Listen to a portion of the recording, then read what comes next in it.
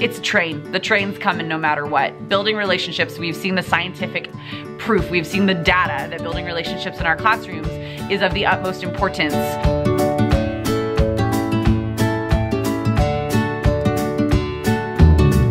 Good morning, friends. Welcome back to the Caffeinated Classroom, and welcome back to my car. Like, can we just, let's give my car a little thumbs up.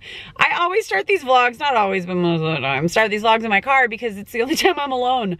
And even then, I'm only alone for so long. As you can see by the car seats, hey, it is what it is, you know? When you're very busy teacher mom, you're rarely alone, and therefore welcome to the inside of my car.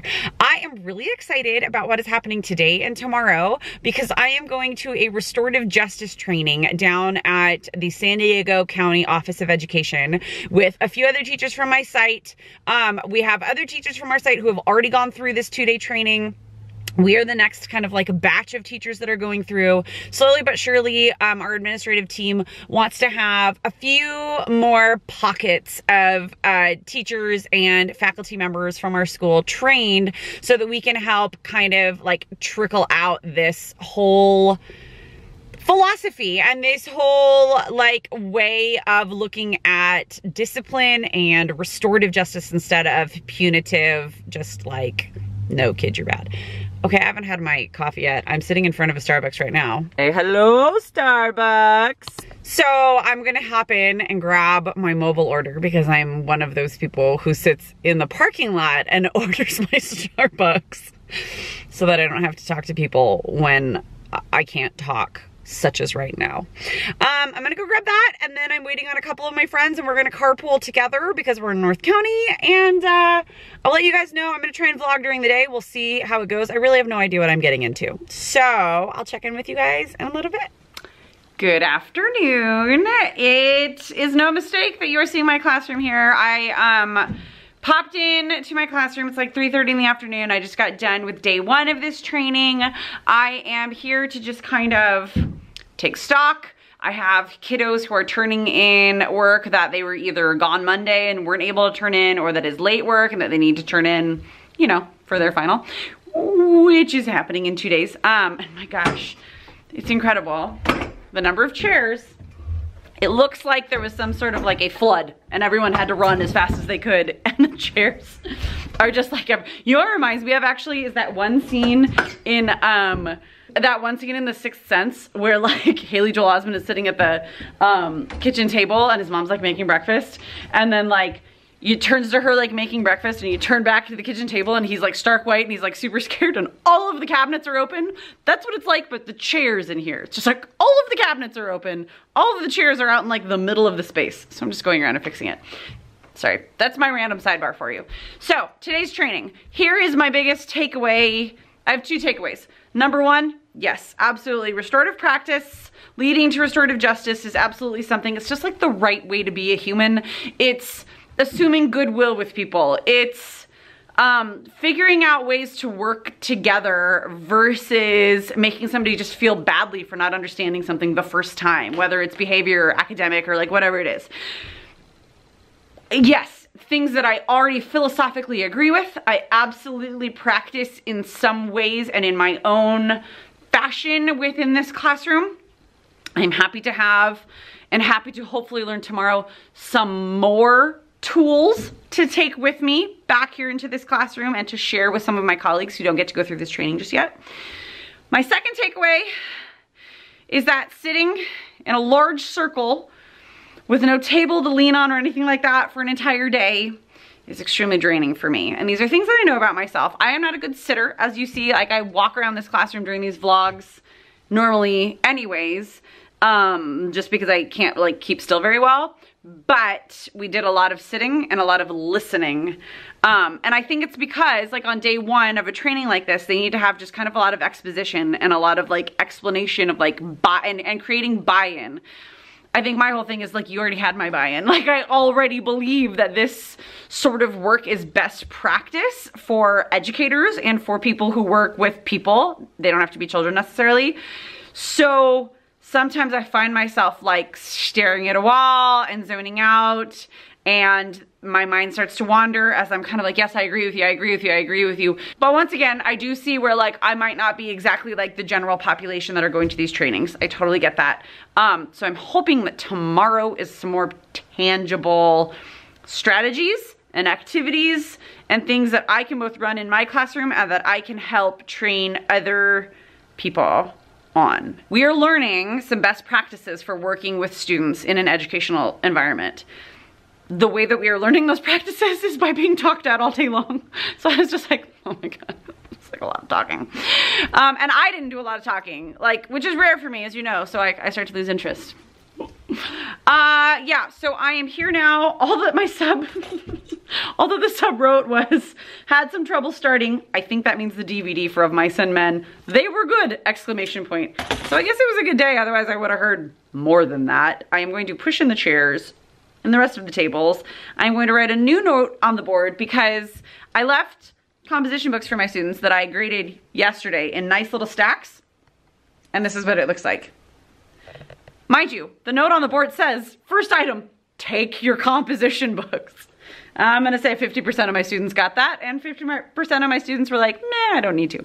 So we're gonna take care of that. And I'm going to create just another sub plan, which is basically the same thing as today for tomorrow. Write a note on the board, like I said, for my kiddos, and then I'm gonna go home and decompress with my own children. I believe we're gonna have a little Candyland battle, my son and I, tonight. So very exciting things, and I will check in with you guys tomorrow morning for day 2.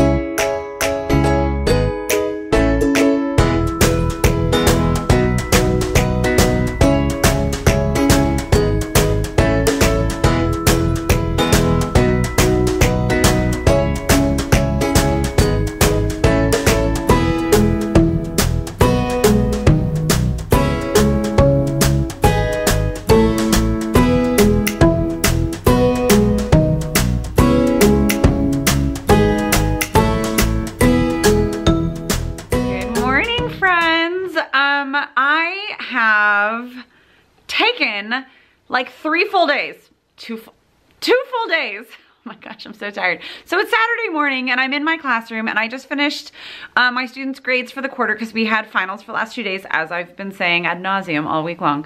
And I kept thinking to myself, oh, I really need to finish this vlog about not responsive classroom. What did I go to? Who am I talking to? There's no one here. Why do I keep turning and talking to people?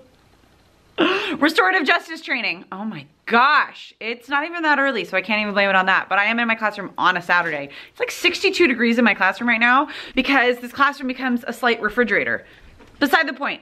I have taken, since Wednesday, when I finished my day 2, to just process. Mind you, I also got into like the absolute, like, you know what storm of finals, and I've been grading and grading and grading. Hence, I just came in this morning, finished my grades. Here's what I'm gonna do right now, just kind of give you my full debrief of that whole restorative justice, restorative practices. Basically, restorative practices is what you do to instill restorative justice within your classroom. That's what I've taken away. I have my handy dandy notebook, just like Dora the Explorer. Wait, is that Dora?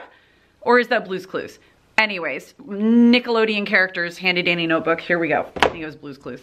I'm actually going to sit with you at my desk because holding the camera like this hurts my arm. So let's do that. I definitely just went and opened this notebook and realized it's the wrong one. I took, oh no, it's gonna be a long day. I took notes in this notebook. So I have to give you, before I like dive into my notes, my overall is very positive. I think that restorative practices and restorative justice is just the right way to be. It's just the right way to be a human being. It's the right way to be a teacher and molding the minds and changing the lives of our youth.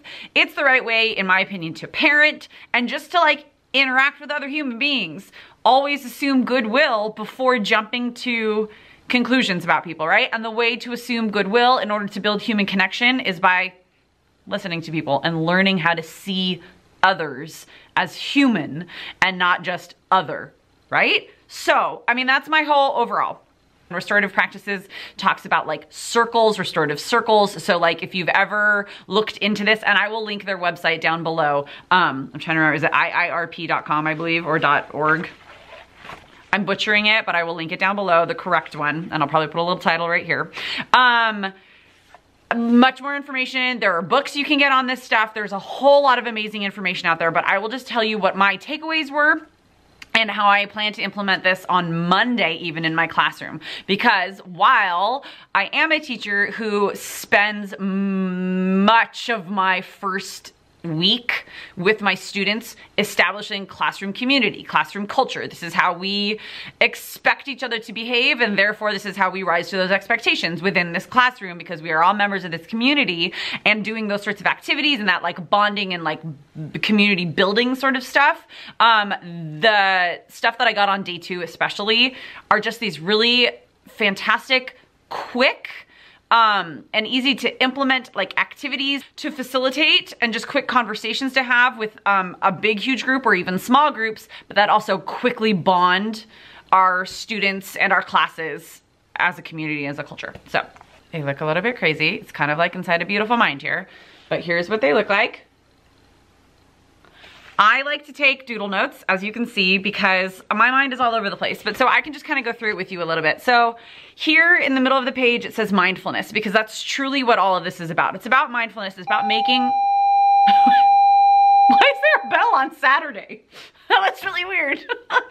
Anyways, it's about making mindful and purposeful connections, teacher to student, student to student, and student to teacher, and just like teacher to teacher, teacher to administrator, like staff member to staff member, mindful and purposeful and authentic connections bonding humans. So like I have here, be authentically human. And the way that I took that is like, not just with your students, because you guys have heard me talk a lot about being authentic with students, because that's how I think the best way to bond is to just show them that you're a human being, and like you don't, yeah, you know more stuff than they do because you've been on this planet longer than they have, but like that doesn't mean that we're any better, right? Yes, we're a place of authority, and yes, we are guiding them through whatever it is, like your course, the 4 years of high school, or like wherever you are with students. But we're still human beings on a very basic level.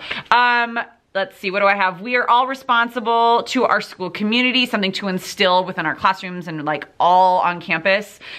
Give and receive grace is a thing that I took away. Ceremonial, okay, I'll talk about this in a minute. Ceremonial talking piece, being clear about practice and communicating why. So basically, there's scientific research behind bonding with students and building relationships and connections, and it has direct correlation to academic and otherwise achievement and growth within our students.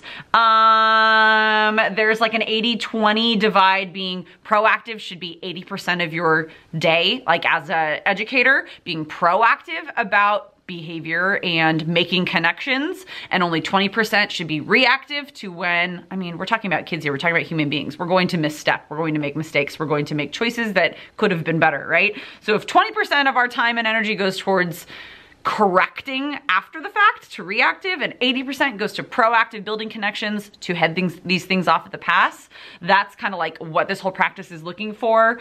An empowerment versus a dependency model in like building a community where students feel empowered to be who they are and speak up for themselves, versus being dependent on attention and just help from others. Essentially, the core, or like one of the big key pieces of restorative practices, is that you create a restorative circle. You sit your entire class in a big, huge circle, and everybody needs to be able to see. I mean, it's basically Knights of the Round Table, right? Nobody is in any one place of power above anybody else. You sit in a big, huge circle, and there are things you can do to facilitate bonding. And there are all these different levels, and this kind of gets into some of the day 2 stuff. But on day 1, our facilitator had us just do like a check-in, like rate how you are doing today between 1 and 10. 1 is, I'm not good at all, physically, mentally, emotionally, like whatever. 10 is, I'm great, I'm ready to climb a mountain, right? Metaphorically or actually. So we actually did that as our big group of like 40 educators. We went around the room and we all rated ourselves. I was like a solid 5.5 because I had a migraine.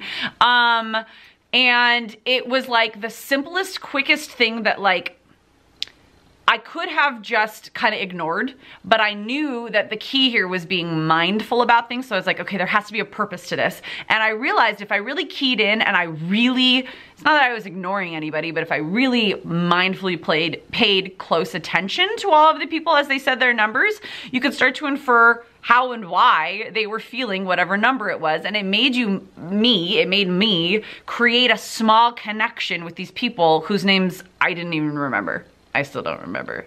There were 40 of us, and I was there with 4 of my colleagues. So we spent a lot of time, my colleagues and I, talking about how to implement this just on our campus amongst our staff, because we have a very large staff and we're pretty segmented by nature of being a high school, and we want to try and like glob that back together. So that was day 1. I got some good stuff, and I think the thing that came out of day 1 that was the biggest for me was like, okay, it's not just us like, well, I'm not young and new anymore.